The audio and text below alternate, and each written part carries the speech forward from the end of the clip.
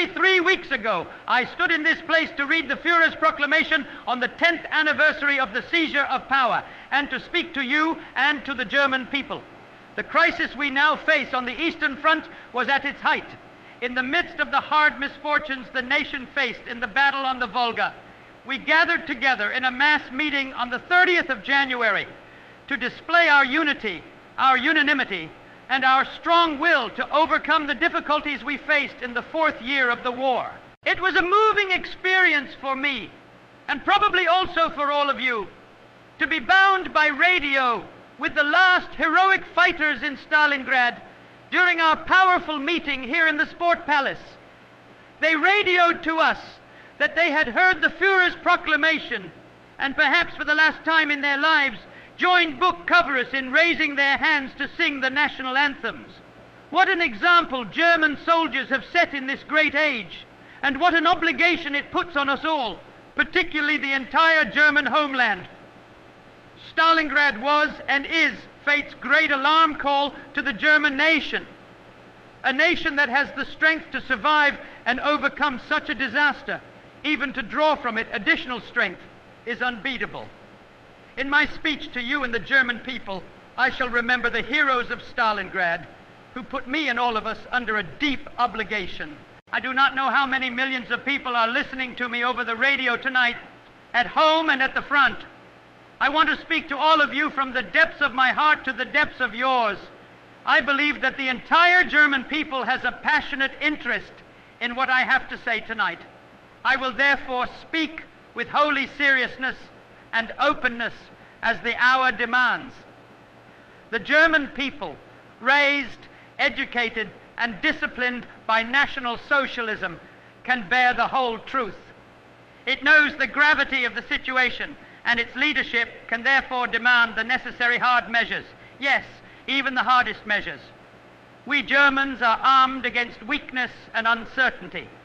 The blows and misfortunes of the war only give us additional strength, firm resolve, and a spiritual and fighting will to overcome all difficulties and obstacles with revolutionary elan.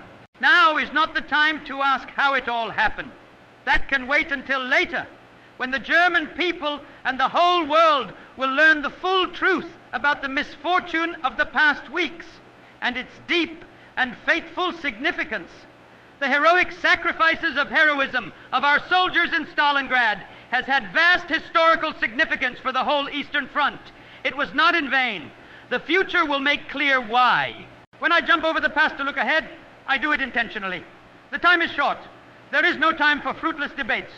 We must act immediately, thoroughly, and decisively, as has always been the National Socialist way.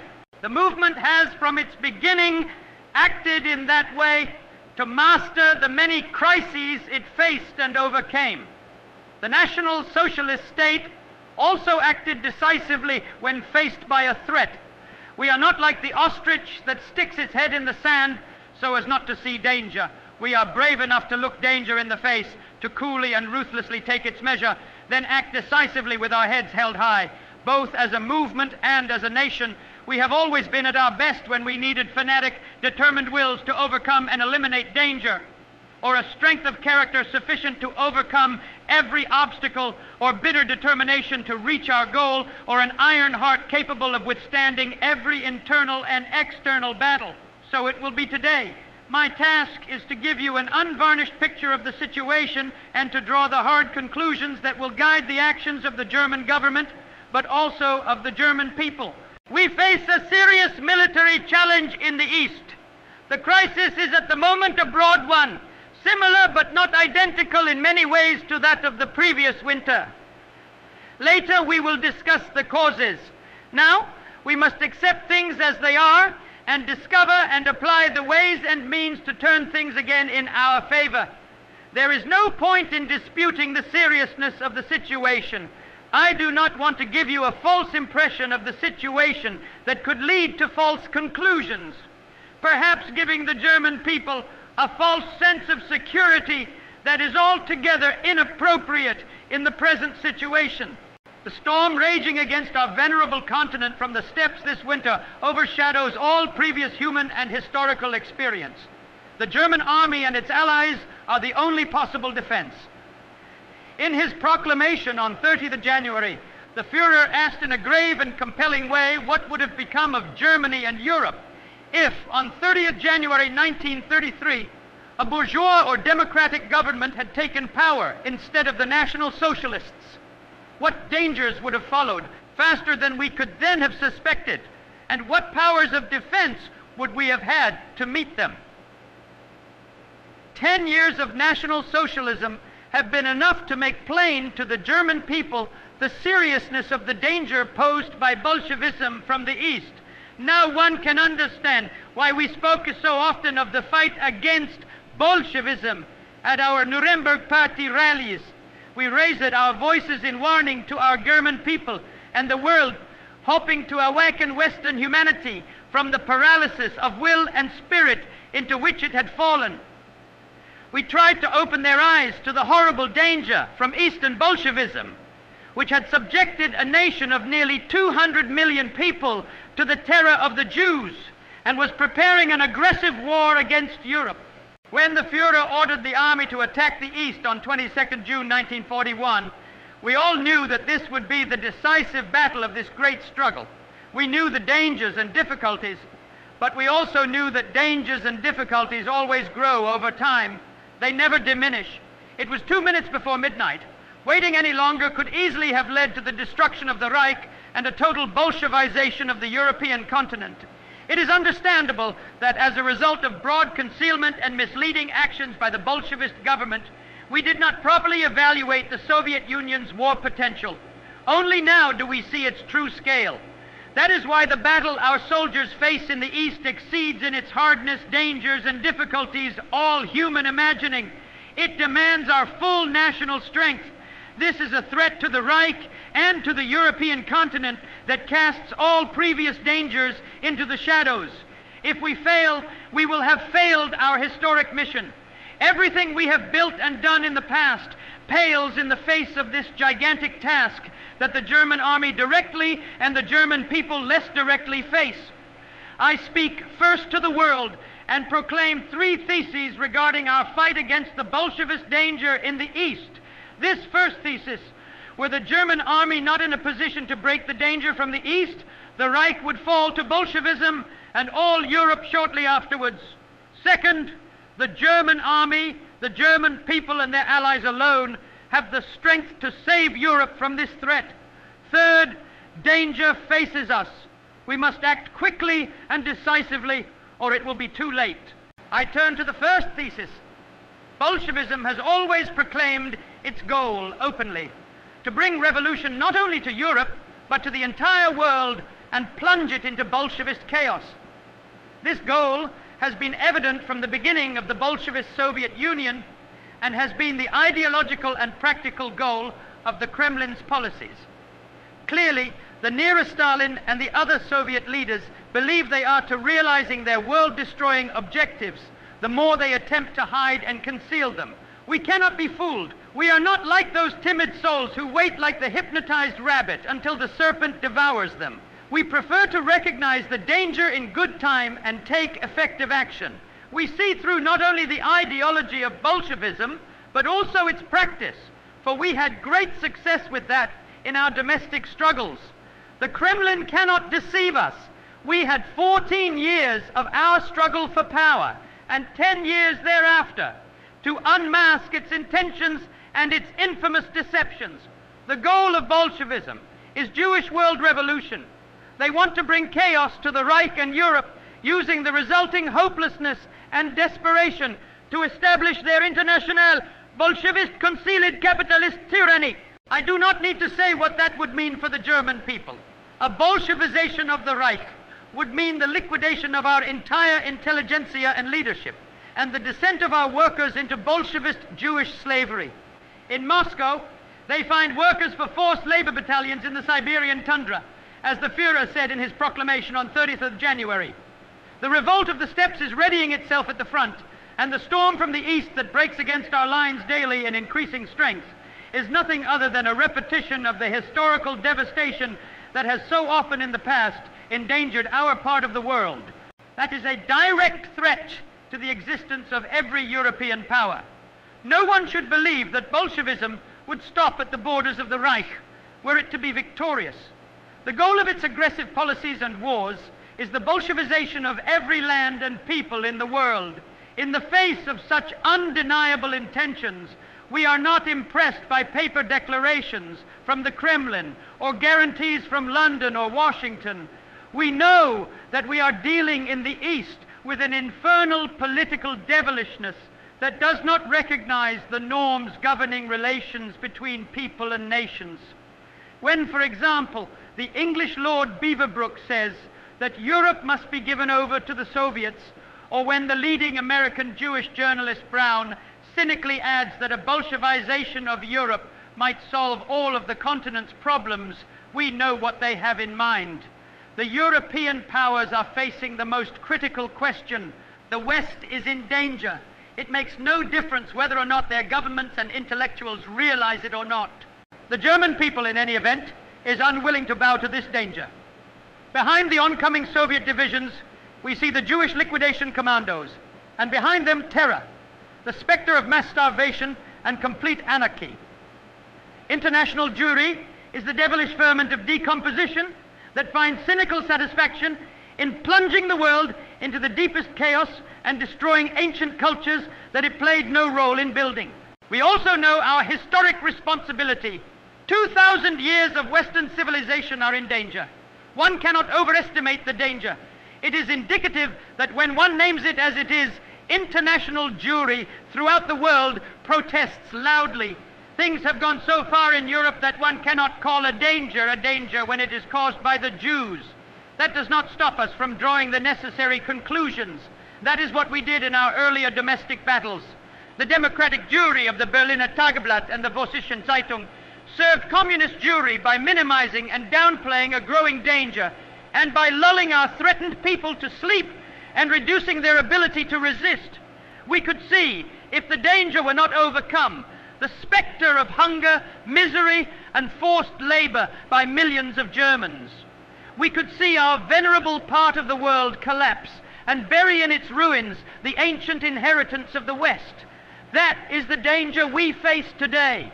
My second thesis: only the German Reich and its allies are in the position to resist this danger. The European nations, including England, believe that they are strong enough to resist effectively the Bolshevization of Europe. Should it come to that, this belief is childish and not even worth refuting. If the strongest military force in the world is not able to break the threat of Bolshevism, who else could do it? The neutral European nations have neither the potential nor the military means nor the spiritual strength to provide even the least resistance to Bolshevism. Bolshevism's robotic divisions would roll over them within a few days. In the capitals of the mid-sized and smaller European states, they console themselves with the idea that one must be spiritually armed against Bolshevism. That reminds us of the statements by bourgeois parties in 1932, who thought they could fight and win the battle against communism with spiritual weapons. That was too stupid even then to be worth refuting. Eastern Bolshevism is not only a doctrine of terrorism, it is also the practice of terrorism. It strives for its goals with an infernal thoroughness, using every resource at its disposal, regardless of the welfare, prosperity, or peace of the peoples it ruthlessly oppresses. What would England and America do if, in the worst case, Europe fell into Bolshevism's arms? Will London perhaps persuade Bolshevism to stop at the English Channel? I have already said that Bolshevism has its foreign legions in the form of communist parties in every democratic nation. None of these states can think it is immune to domestic Bolshevism. In a recent by-election for the House of Commons, the independent, that is communist candidate, got 10,741 of the 22,371 votes cast. This was in a district that had formerly been a conservative stronghold. Within a short time, 10,000 voters, nearly half, had been lost to the communists. That is proof that the Bolshevist danger exists in England too. and that it will not go away simply because it is ignored. We place no faith in any territorial promises that the Soviet Union may make. Bolshevism set ideological as well as military boundaries, which poses a danger to every nation. The world no longer has the choice between falling back into its old fragmentation or accepting a new order for Europe under Axis leadership. The only choice now is between living under Axis protection or in a Bolshevist Europe.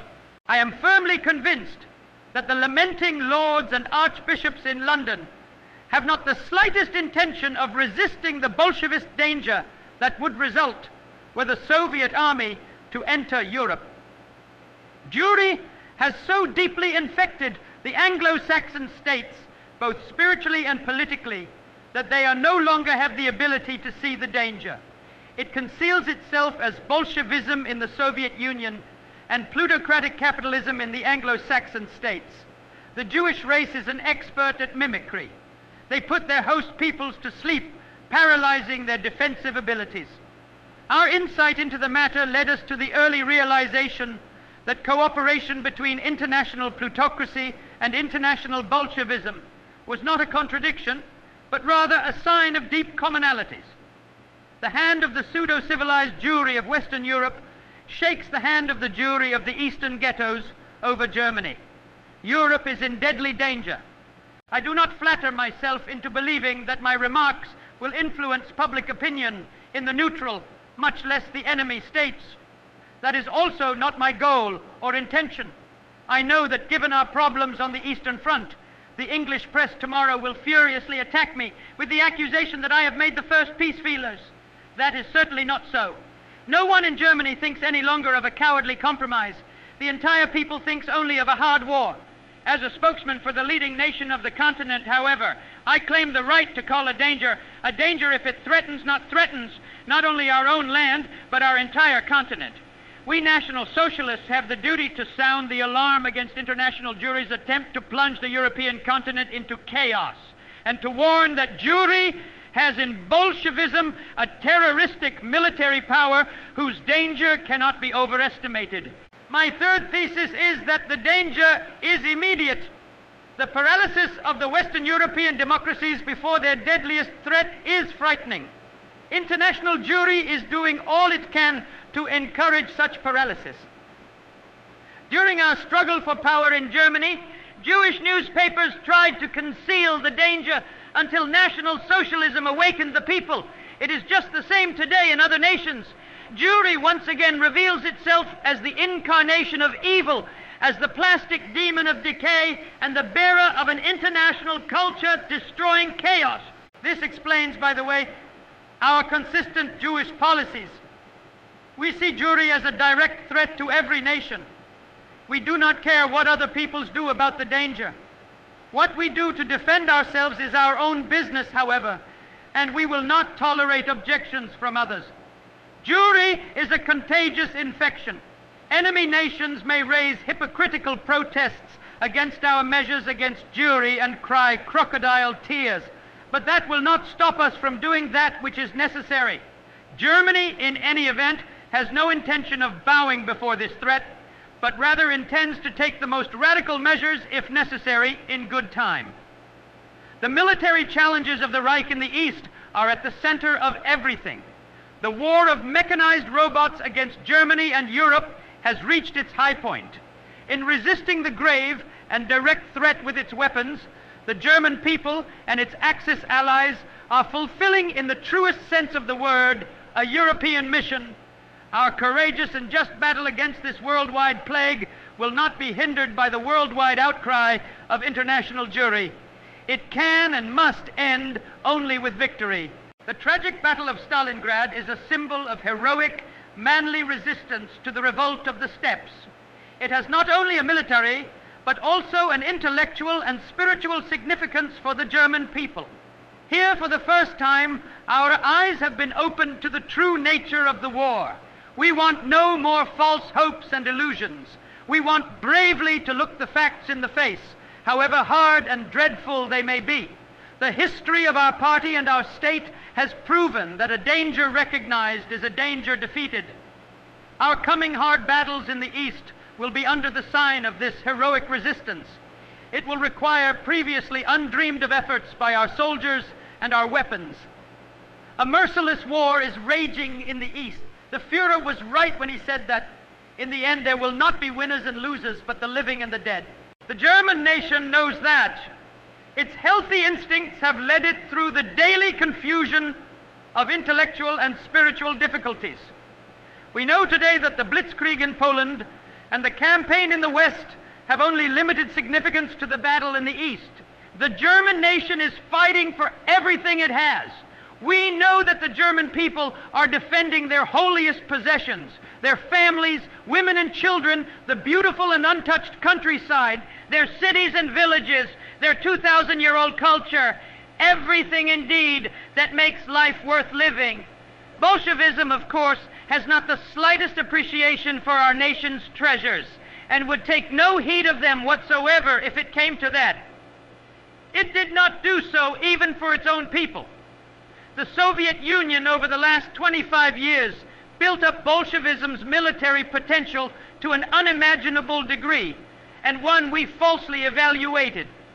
Terrorist Jewry had 200 million people to serve it in Russia.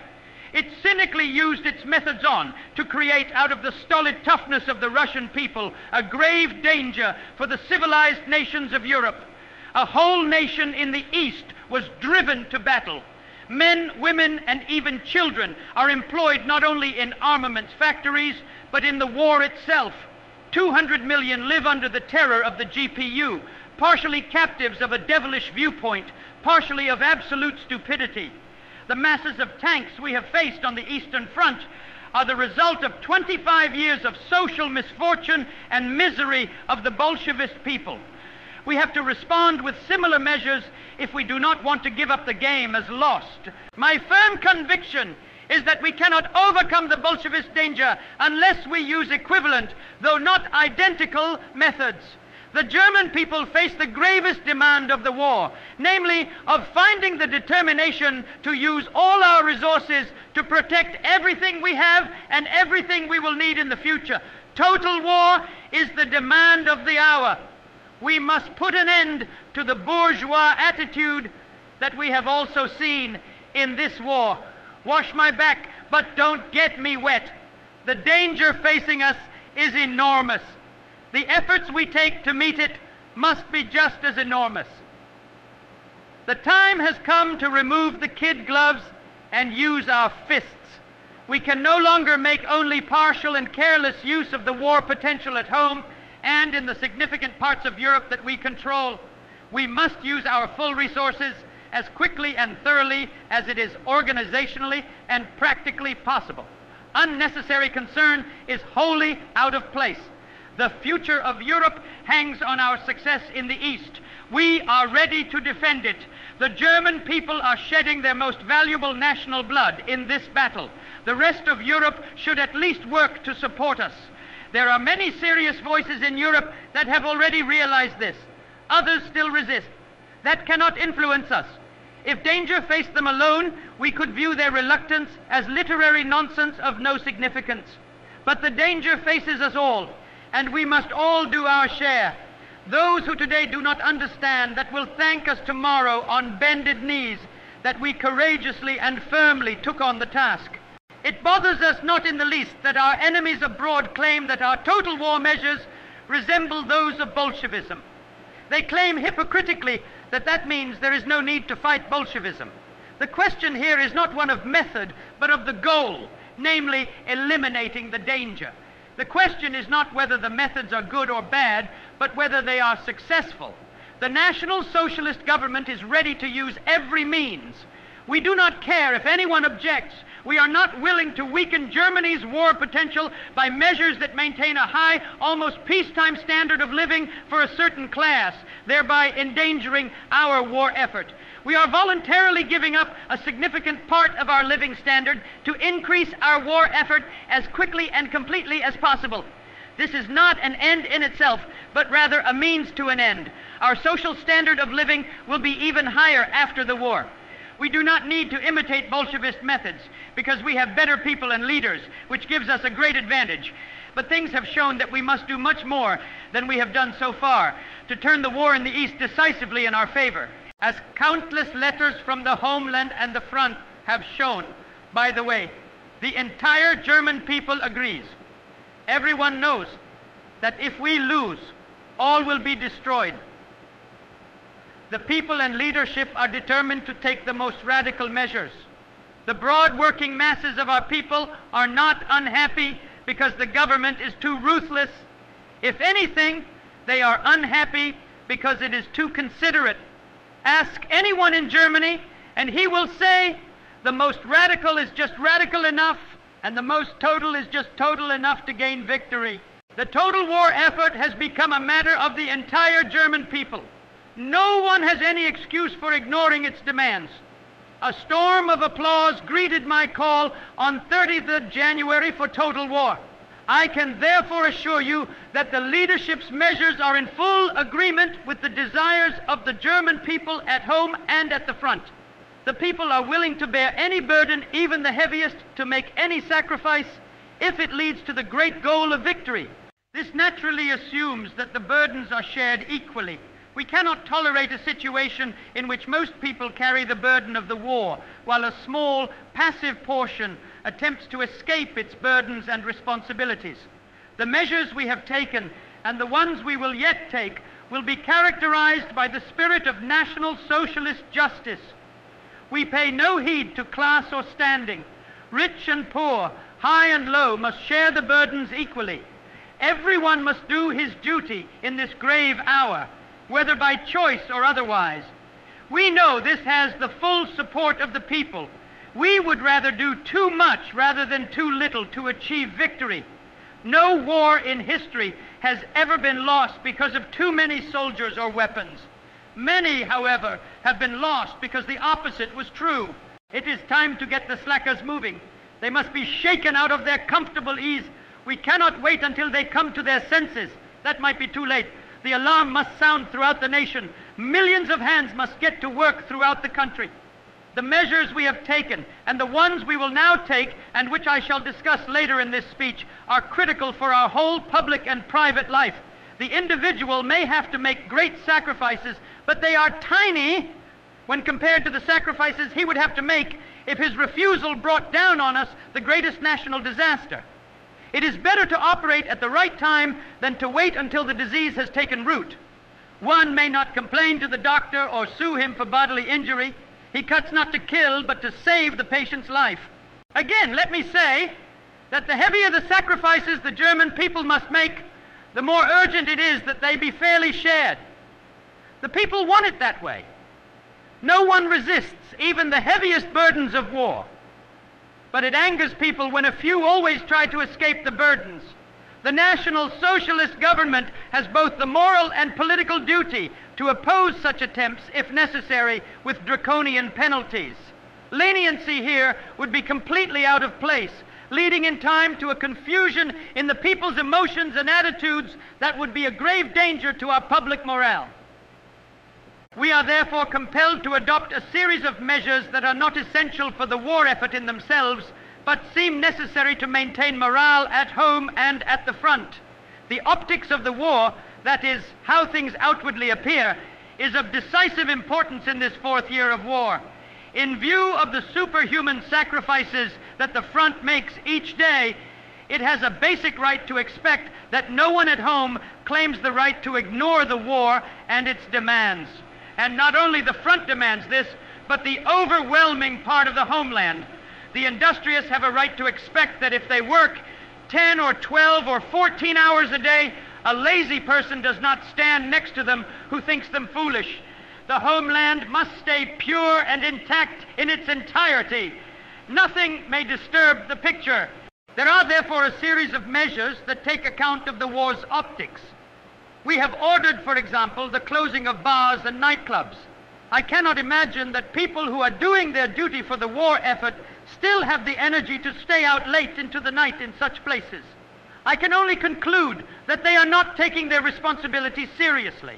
We have closed these establishments because they began to offend us and because they disturb the image of the war. We have nothing against amusements as such. After the war, we will happily go by the rule, live and let live. But during a war, the slogan must be fight and let fight. We have also closed luxury restaurants that demand far more resources than is reasonable. It may be that an occasional person thinks that even during war, his stomach is the most important thing. We cannot pay him any heed. At the front, everyone from the simple soldier to the general field marshal eats from the field kitchen. I do not believe that it is asking too much to insist that we in the homeland pay heed to at least the basic laws of community thinking. We can become gourmets once again when the war is over. Right now, we have more important things to do than worry about our stomachs. Countless luxury stores have also been closed. They often offended the buying public. There was generally nothing to buy, unless perhaps one paid here and there with butter or eggs instead of money. What good do shops do that no longer have anything to sell, but only use electricity, heating, and human labor that is lacking everywhere else, particularly in the armaments industry? It is no excuse to say that keeping some of these shops open gives a lovely impression to foreigners. Foreigners will be impressed only by a German victory. Everyone will want to be our friend if we win the war. But if we lose, we will be able to count our friends on the fingers of one hand. We have put an end to such illusions. We want to put these people standing in empty shops to useful work in the war economy. This process is already in motion and will be completed by 15th of March. It is, of course, a major transformation in our entire economic life. We are following a plan. We do not want to accuse anyone unjustly or open them to complaints and accusations from every side. We are only doing what is necessary, but we are doing it quickly and thoroughly. We would rather wear worn clothing for a few years than have our people wear rags for a few centuries. What good are fashion salons today? They only use light, heat, and workers. They will reappear when the war is over. What good are beauty shops that encourage a cult of beauty and take enormous time and energy? In peace they are wonderful, but a waste of time during war. Our women and girls will be able to greet our victorious returning soldiers without their peacetime finery. Government offices will work faster and less bureaucratically. It does not leave a good impression when the office closes on the dot after 8 hours. The people are not there for the offices are there for the people. One has to work until the work is done. That is a requirement of the war. If the Führer can do that, so can his paid employees. If there is not enough work to fill the extended hours, 10 or 20 or 30% of the workers can be transferred to war production and replace other men for service at the front. That applies to all offices in the homeland. That by itself may make the work in some offices go more quickly and easily. We must learn from the war to operate quickly, not only thoroughly. The soldier at the front does not have weeks to think things over, to pass his thoughts up the line or let them sit in dusty files. He must act immediately or lose his life. In the homeland, we do not lose our lives if we work slowly, but we do endanger the life of our people. Everyone must learn to pay heed to war morale and pay attention to the just demands of working and fighting people. We are not spoil sports, but neither will we tolerate those who hinder our efforts. It is, for example, intolerable that certain men and women stay for weeks in spas and trade rumors, taking places away from soldiers on leave or from workers who are entitled to a vacation after a year of hard work. That is intolerable, and we have put an end to it. The war is not a time for amusement. Until it is over, we take our deepest satisfaction in work and battle.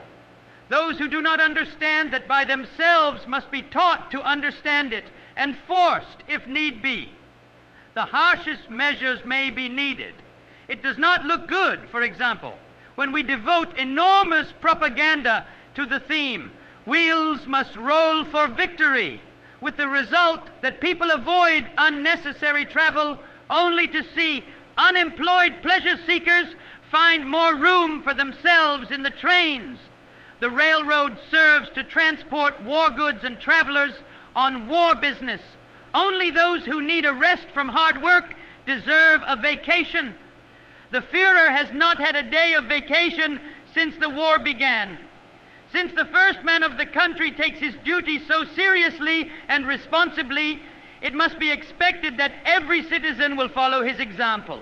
On the other hand, the government is doing all it can to give working people the relaxation they need in these trying times. Theaters, movie houses, and music halls remain in full operation. The radio is working to expand and improve its programming. We have no intention of inflicting a gray winter mood on our people. That which serves the people and keeps up its fighting and working strength is good and essential to the war effort. We want to eliminate the opposite. To balance the measures I have already discussed, I have therefore ordered that cultural and spiritual establishments that serve the people not be decreased, but increased. As long as they aid rather than harm the war effort, they must be supported by the government. That applies to sports as well. Sports are not only for particular circles today, but a matter for the entire people. Military exemptions for athletes are out of place. The purpose of sports is to steel the body, certainly with the goal of using it appropriately in time of the people's greatest need. The front shares our desires.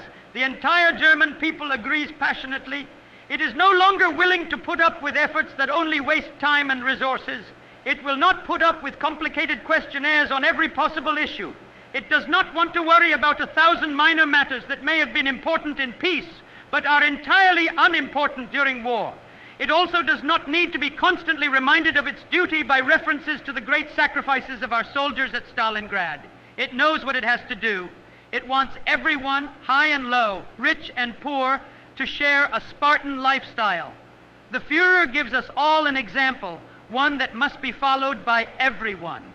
He knows only work and care. We do not want to leave it all to him, but rather we want to take that part of it from him which we are able to bear. The present day has a remarkable resemblance for every genuine National Socialist to the period of struggle. We have always acted in the same way.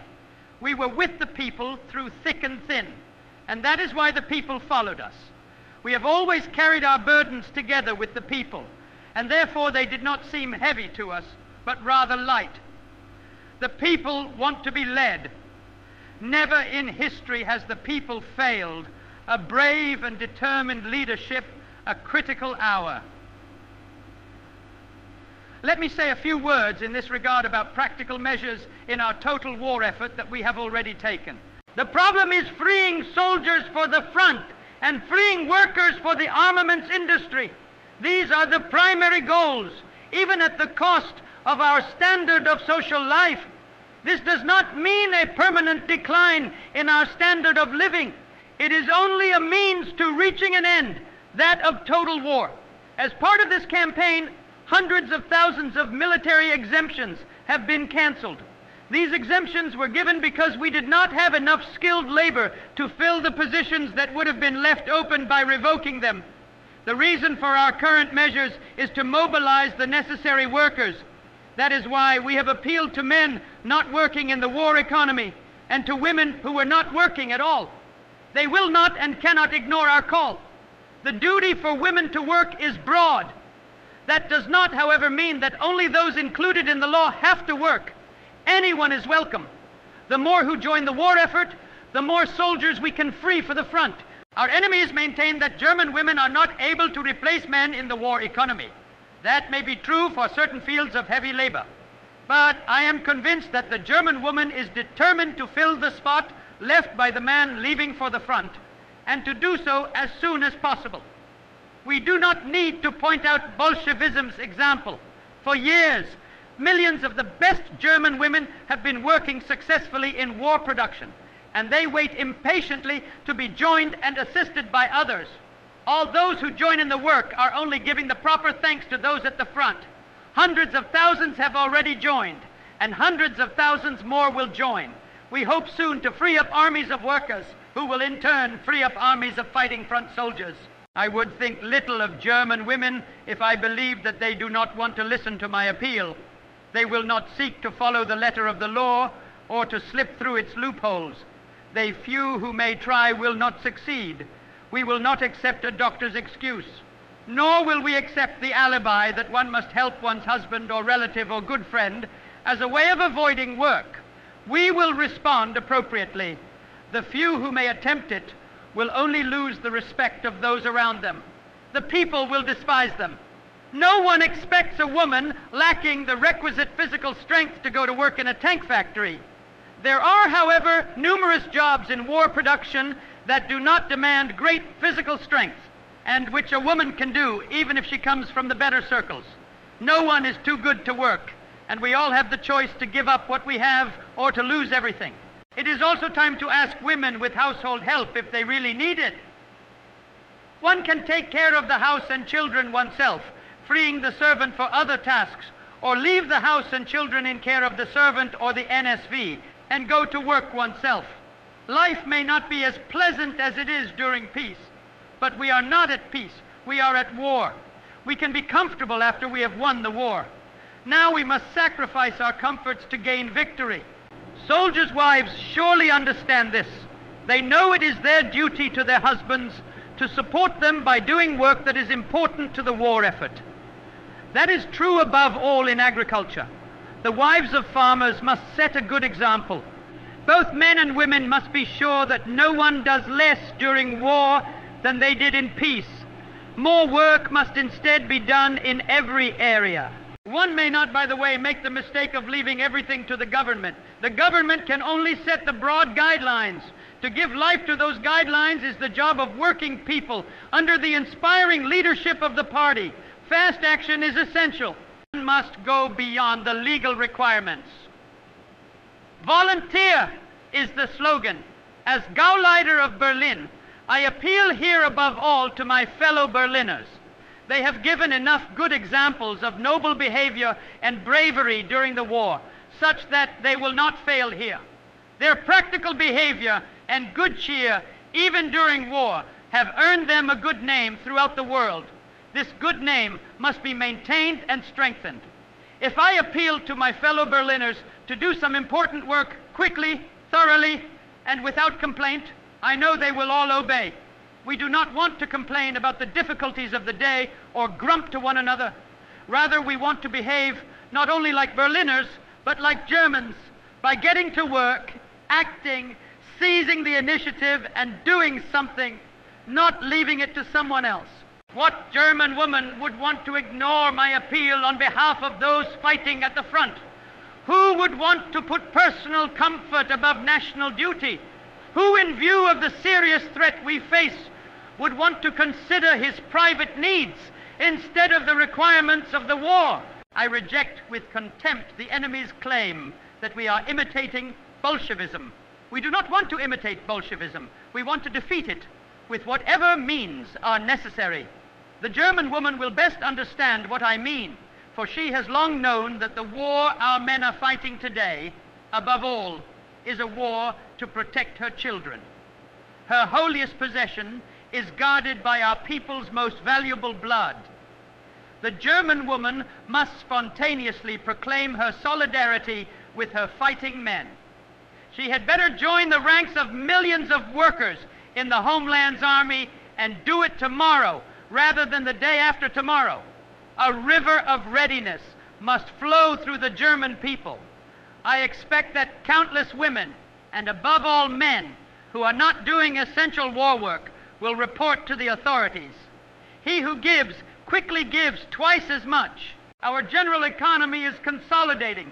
That particularly affects the insurance and banking systems, the tax system, newspapers and magazines that are not essential for the war effort, and non-essential party and government activities, and also requires a further simplification of our lifestyle.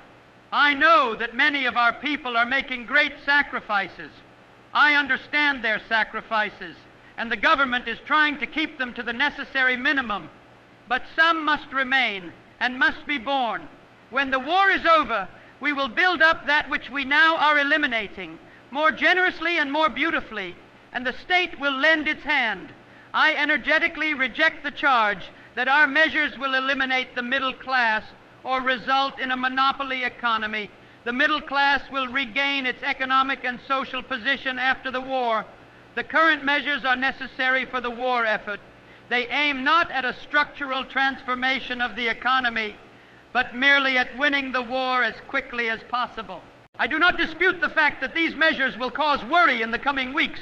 They will give us breathing room. We are laying the groundwork for the coming summer without paying heed to the threats and boasting of the enemy. I am happy to reveal this plan for victory to the German people. They not only accept these measures, they have demanded them more strongly than ever before during the war. The people want action. It is time for it. We must use our time to prepare for coming surprises. I turn now to the entire German people, and particularly to the party, as the leader of the totalization of our domestic war effort. This is not the first major task you have faced. You will bring the usual revolutionary elan to bear on it. You will deal with the laziness and indolence that may occasionally show up. The government has issued general regulations and will issue further ones in coming weeks.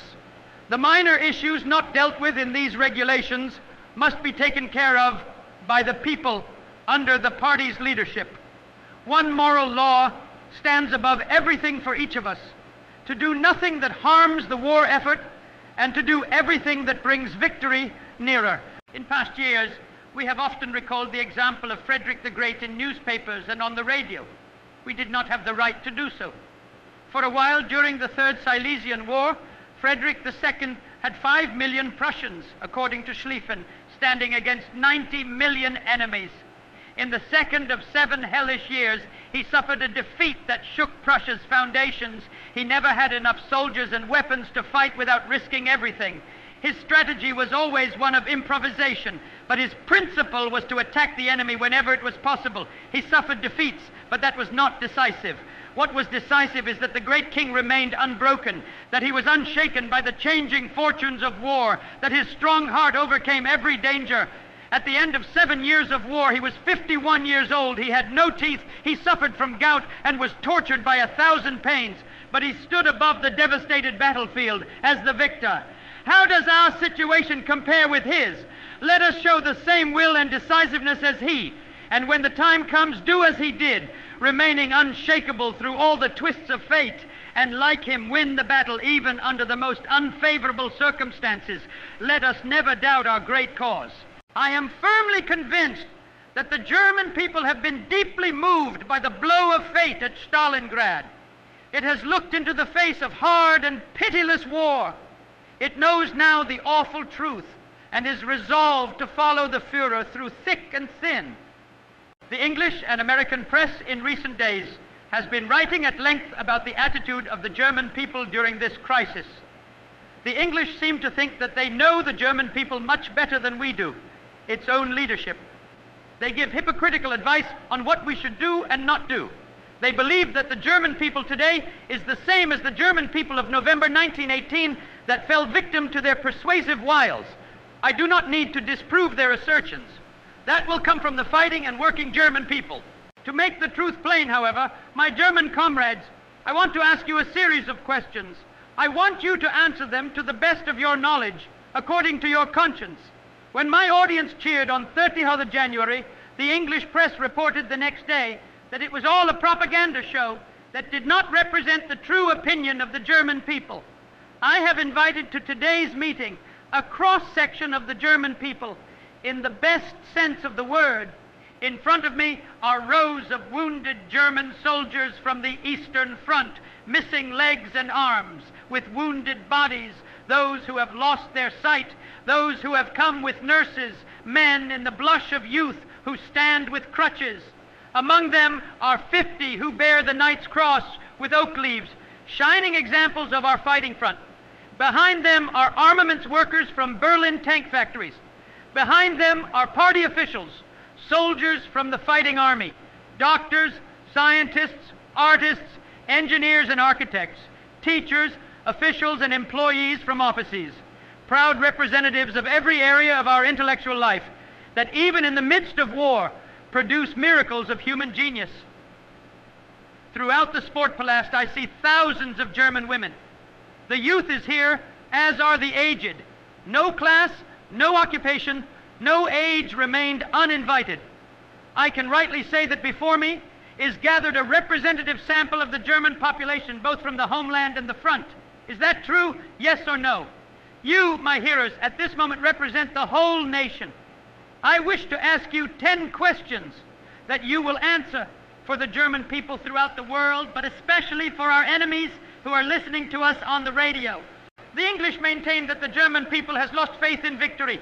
I ask you, do you believe with the Führer and us in the final total victory of the German people? I ask you, are you resolved to follow the Führer through thick and thin to victory? And are you willing to accept the heaviest personal burdens? Second, the English say that the German people are tired of fighting. I ask you, are you ready to follow the Führer as the phalanx of the homeland, standing behind the fighting army and to wage war with wild determination through all the turns of fate until victory is ours? Third, the English maintain that the German people have no desire any longer to accept the government's growing demands for war work.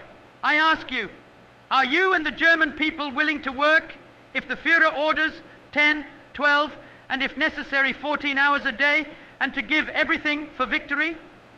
Fourth, the English maintain that the German people is resisting the government's total war measures. It does not want total war, but capitulation. I ask you, do you want total war?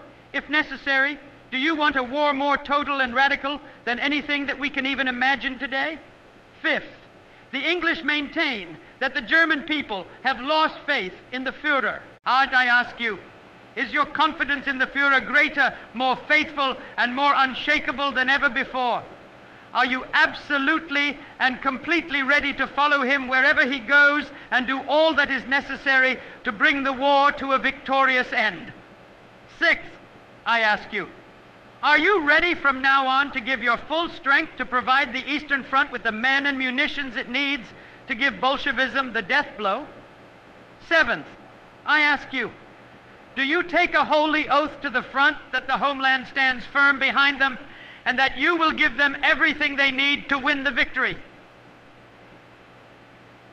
Eighth, I ask you, do you, especially you women, want the government to do all it can to encourage German women to put their full strength at work to support the war effort and to release men for the front whenever possible, thereby helping the men at the front?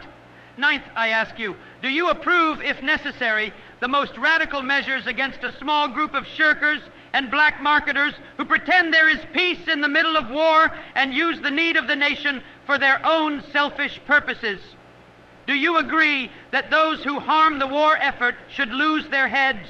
Tenth and lastly, I ask you, do you agree that above all in war, according to the National Socialist Party platform, the same rights and duties should apply to all, that the homeland should bear the heavy burdens of the war together, and that the burdens should be shared equally between high and low and rich and poor? I have asked, you have given me your answers. You are part of the people, and your answers are those of the German people.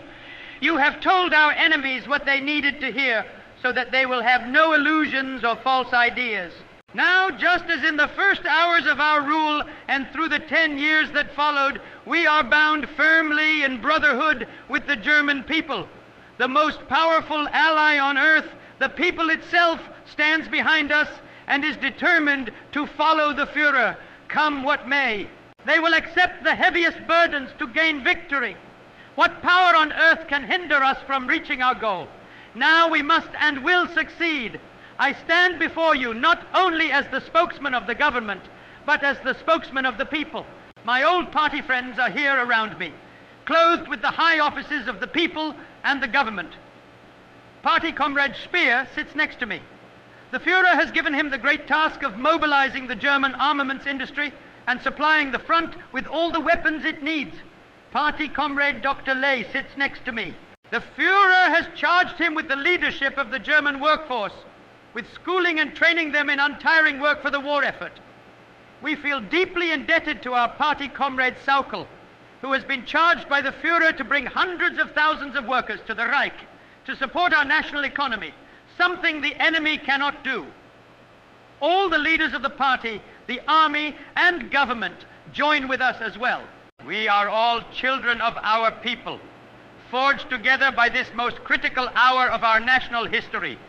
We promise you, we promise the front, we promise the Führer, that we will mold together the homeland into a force on which the Führer and his fighting soldiers can rely on absolutely and blindly. We pledge to do all in our life and work that is necessary for victory.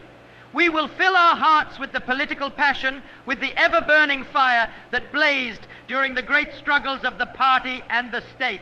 Never during this war will we fall prey to the false and hypocritical objectivism that has brought the German nation so much misfortune over its history. When the war began, we turned our eyes to the nation alone. That which serves its struggle for life is good and must be encouraged. What harms its struggle for life is bad and must be eliminated and cut out. With burning hearts and cool heads, we will overcome the major problems of this phase of the war.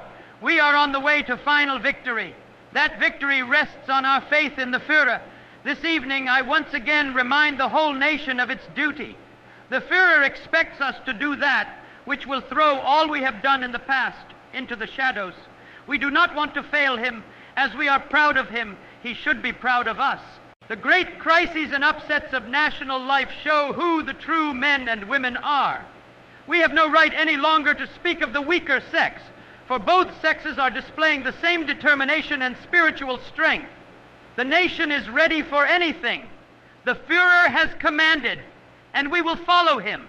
In this hour of national reflection and contemplation, we believe firmly and unshakably in victory. We see it before us. We need only reach for it. We must resolve to subordinate everything to it. That is the duty of the hour. Let the slogan be, "Now people rise up and let the storm break loose."